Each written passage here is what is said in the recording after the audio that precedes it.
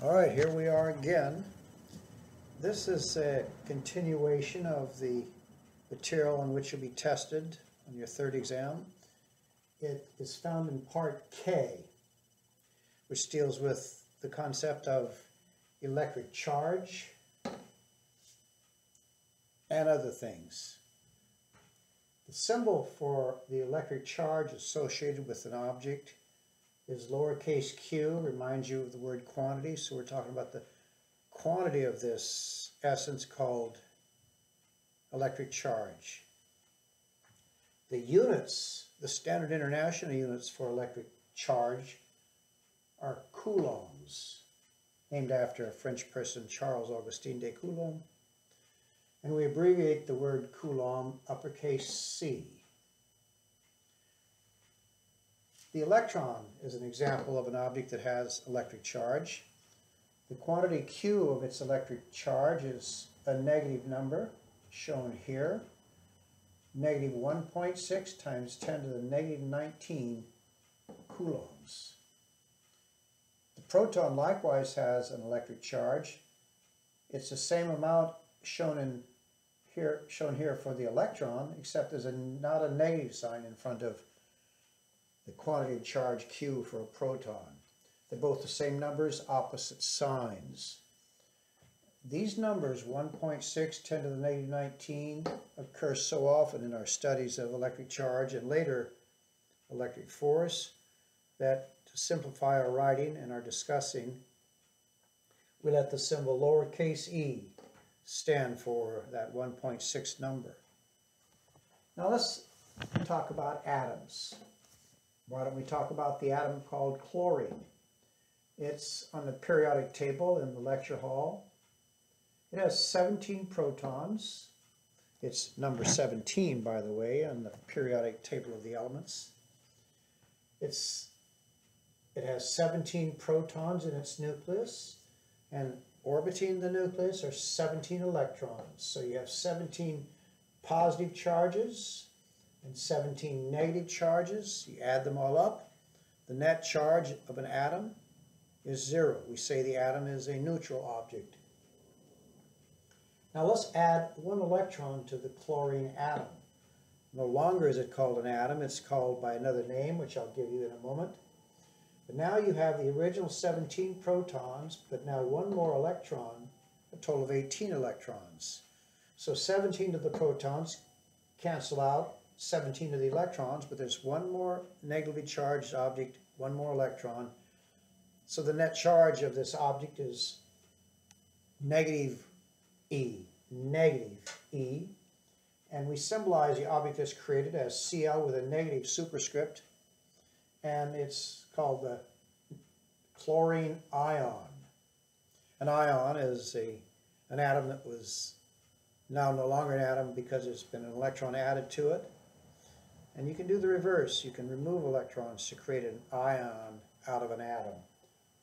The charge of the chlorine ion is shown here. It's negative E. Now let's look at magnesium. Magnesium is the 12th atom in the periodic table, the 12th element, I could say. And it has 12 protons in its nucleus and 12 electrons to make the atom neutral. 12 positives, 12 negatives, add them all together is 0.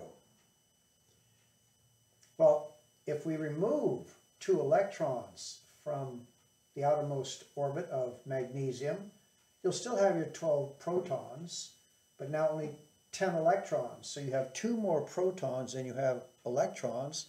So there's an excess charge, a net charge, we say, a total charge of 2 times what the proton charge is, or 2 times E. And we symbolize that object this way. Mg is a symbol for magnesium, and put a double plus superscript there to create the magnesium ion. Well, now let's talk about the force that any 2 charged objects, no matter how far apart they are, exert on each other. Before we continue, remember Newton's third law. Whatever one agent does to a second, the second does to the first. So if one agent pushes on a second thing, the second thing pushes with an equal force on the first thing. And so let us look at two positively charged objects separated by who knows what distance. They exert a repulsive force on each other. The one pushes this way on the other, and the other pushes this way on the first. Now let's look at two negatively charged objects. The one pushes this way on the other, and the other pushes the opposite way on the first one. So they're equal but opposite pushes that each of these two charged objects experiences. We'll talk about how to calculate the value of these forces in a moment. Now let's look at two oppositely charged objects, a positively charged object, a negatively charged object.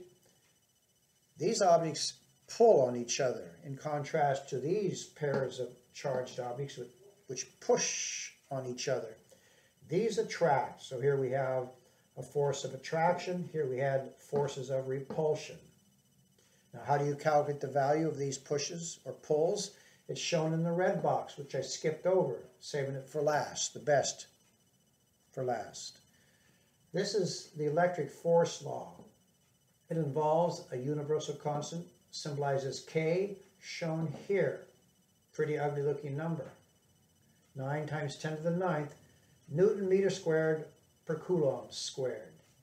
And so the force between any two charged objects is given by this equation where, please note, uppercase Q stands for the absolute value of the charges. And I indicate that up here. Uppercase Q is the absolute value of whatever is the quantity of charge Q, which could be negative, it could be positive. And so we see that the electric force between two objects, whether it's a push or a pull, is KQQ over R squared. And so we have a positive times a positive times a positive divided by the square of the distance between the objects. This equation is quite analogous to the gravitational force equation you saw many, many days ago, where instead of a K here, you had the gravitational constant capital G. Instead of Q's, you had M1 and M2 for the masses, and you had the same thing downstairs. So let's summarize. We're going to let uppercase Q represent the absolute value of whatever a charge is, and I show two charges of magnitudes Q1 and Q2 uppercase separated by a distance R. They each exert a force on each other. It will depend upon the signs of the two charges, whether the force is an attractive one or a repulsive one. The electric force constant is 9 times 10 to the 9th, ugly units. The force that one exerts on the other and the other on the first one is symbolized as F. K Q1 Q2 over R squared. Here we show repulsion, repulsion, attraction. The rule that we use for charged objects of the same sign is that we say likes, meaning alike charged signs. Alikes or likes repel, but unlikes attract. You see, you would see a similar behavior for magnets. The same polarities facing each other, north to north or south to south, would cause the two magnets to repel each other, but opposite poles, opposite polarities, north and south or south and north, would attract. In the next lecture, we'll work a number of examples involving a calculation of the electric force that one charge exerts on another, or even two charges exerts on another, using this equation.